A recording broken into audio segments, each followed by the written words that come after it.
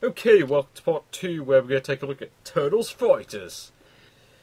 Yes, and this is apparently based off the Teenage Mutant Ninja Turtles. Yeah, they removed the copyright in this one. Seems to be completely random as to whether they bother removing the copyright or not. Let's just play versus CPU. I will admit I'm pretty terrible at this game because I've never really bothered to play it much. Then again, even if I did bother, I'd still be pretty bad at it because I'm not very good at fighting games. Let's play Shredder just to be a cheap bastard. Yeah, might as well play against Raph. Why not? Downtown, pirate ship, waterfront sewer. Let's play the sewer, just because. Okay, Shredder versus Raph, wonderful. Why is Raph blue? I don't remember him being blue in the TV show. Okay, and the screen flickered it there.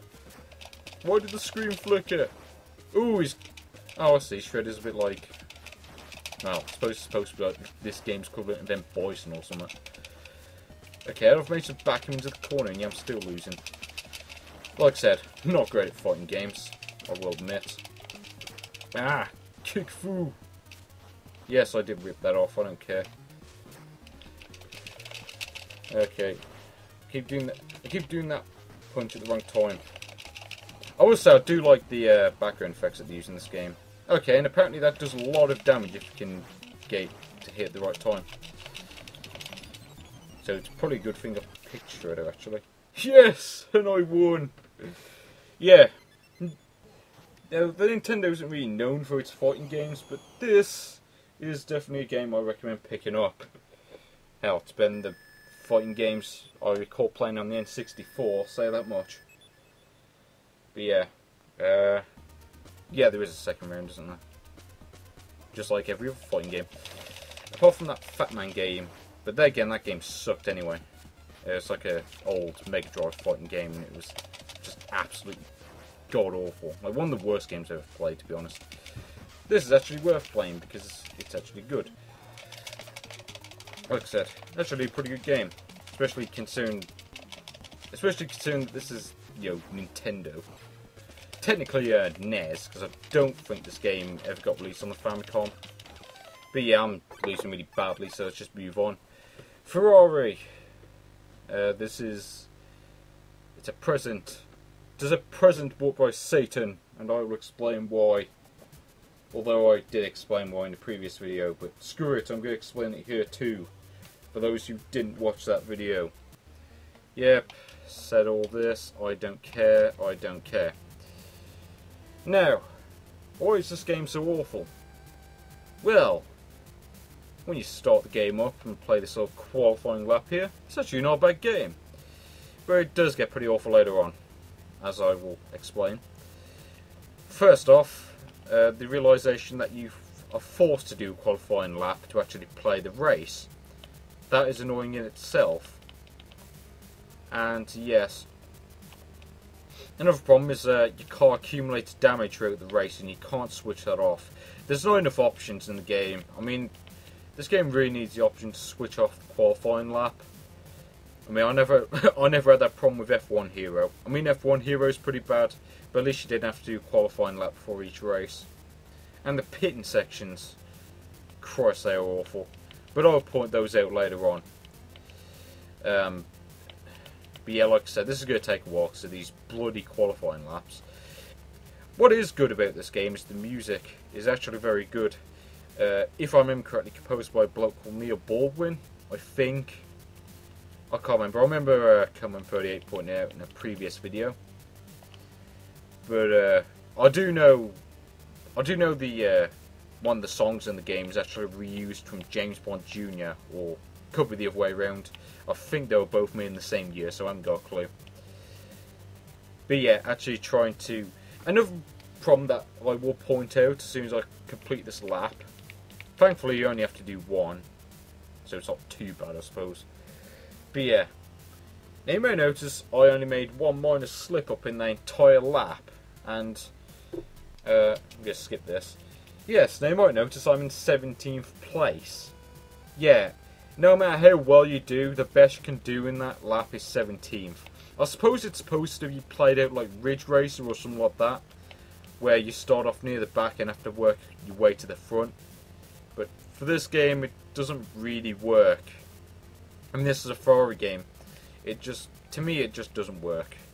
At least not here. Another thing that's annoying, that I will come to eventually, because it always happens, is that you'll get stuff like oil on track, and you have to dodge the oil. But the game doesn't give you enough time to dodge it. Okay, nice control, thank you. I like how the game compliments you every now and then when you like overtake opponents. That I do like. Especially when you're overtaking them on turns. It's like saying, yeah, you're awesome at this game. Yeah, great move. Wait, wasn't that great? Oh, bugger. Yeah, and every now and then when you mess up like that, it will say something like bad move. Well, something along those lines at least. The message varies, of course. So yeah, overtake this bloke. Oh, didn't say anything that time. That's the most interesting part of this game, is reading the messages at the bottom. So yeah, piece of shit, limit 25, wonderful. As far as I said, there's probably going to be more than 25 piece of shit games on this thing, given the sheer amount. And given Sturgeon's law, this can be way above that. For those of you who don't know what Sturgeon's law is, I suggest you look it up. But yeah, I'm just going to end the game after this little next bit that I'm going to show off, is the pitting. The pitting is just god-awful. See, because what you have to do is you essentially have to mash the A and B buttons. It's just stupid. Now, of course, if you have, if like me, you're playing a controller that has turbo buttons, this isn't that bad. But if you're playing with like a proper controller, yeah, it's an absolute pain. It's like that. It's like the elevator scene in Ghostbusters, and as you may notice there, oil on track, always crash into the oil.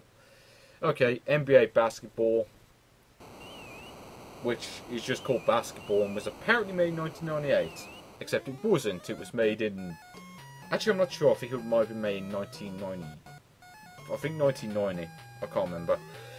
I haven't really bothered playing this game, so I'm probably going to do pretty terrible at it. I played it for a bit, and it feels like a poor man's... To me, it feels like a poor man's double dribble. Pick the Wolves, just because. Who should we play against? There's only 7 teams, so I'm not sure. I haven't checked the tournament mode, but yeah, 7 teams, not many. And I don't think any... I'm pretty sure none of them are actually real teams, because I don't remember there's such thing as the Los Angeles Eagles. Last time I checked, they were the Lakers. Let's play against Detroit, see if RoboCop's on the other team. Somehow I doubt it, because I don't think the game's that much comp relief. The graphics aren't bad, I'll give it that much. But yeah, to me it just feels like a poor man's double dribble. And double dribble at least had those nice little cutscenes, when you try to slam dunk. I don't think you get that in this game. And yeah, I'm the team in green, in case you're wondering. Hey, I've just scored. Nice. Okay. I can't be bothered to check. Ah, of course you get that. But as you may notice, nowhere near as impressive looking as the cutscenes in Double Dribble. I mean, Double Dribble... Oh, come on. That's the thing that annoys me about this game. Double Dribble, the movements feel a lot more... It just feels a lot more easier to play. This is just an absolute pain to play, if I'll be honest with you. But the enemies always block your shots. And, yeah, impossible. Not even going to bother because it's just that bad. Cuba Revolution. Let's just quickly play this. This is Guerrilla War, as it says there. Or, well, actually, no. Technically, this version is actually called Guevara. I can't remember how to pronounce his name, but yeah, it's called Guevara.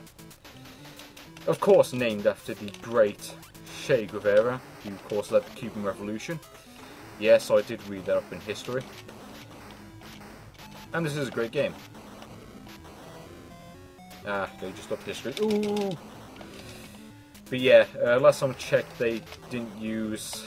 Last time I checked, they didn't use lasers in the Cuban Revolution. I don't think they have access to that technology, especially in the 1950s. I mean, we still can't use that technology now. So, so it's very historically accurate as Young Guns, which I watched a few days ago. It's a great film. this is a great game. So So yeah, any historical inaccuracies can be overlooked, in my opinion. I mean, Young Guns had, you know, electric guitars, and that was still a great film, in my opinion. You might disagree. I personally think it's a great film. Set in the Old West. Oh, spread fire. Or spread shot. Random action 52 game. Ooh. Oh, I know, it's like a spray or something. I don't know. Oh no, I want the spray. I want to keep the spray. Oh, I know this bit. Yeah, you have to blow up the truck. Yeah, you're down. Should be coming to the third boss the first boss pretty soon. It doesn't matter how many times you die in this game. If I remember correctly, you get unlimited continues anyway. Oh yeah, that beating means you're gonna get killed. Oh, yeah, that thing's gonna blow up, so I'm not gonna bother walking into it. I think, if I remember correctly, that's supposed to kill you, so I'm not gonna bother walking into it. And I walked into that like a big idiot. So yeah, it's a lot like a Kai Warriors, except this is a lot better. Because the Famicom port of the Kai Warriors really wasn't all that great. It controlled very awkwardly, and the audio visuals were not great. I mean, this is a lot better. I mean, it's historically inaccurate, but it's still pretty awesome nonetheless. Yeah, I'm not gonna get killed by the plane. I don't feel like getting killed by planes. Graphically, it's actually pretty impressive, I must say. You know, and this came out 1988.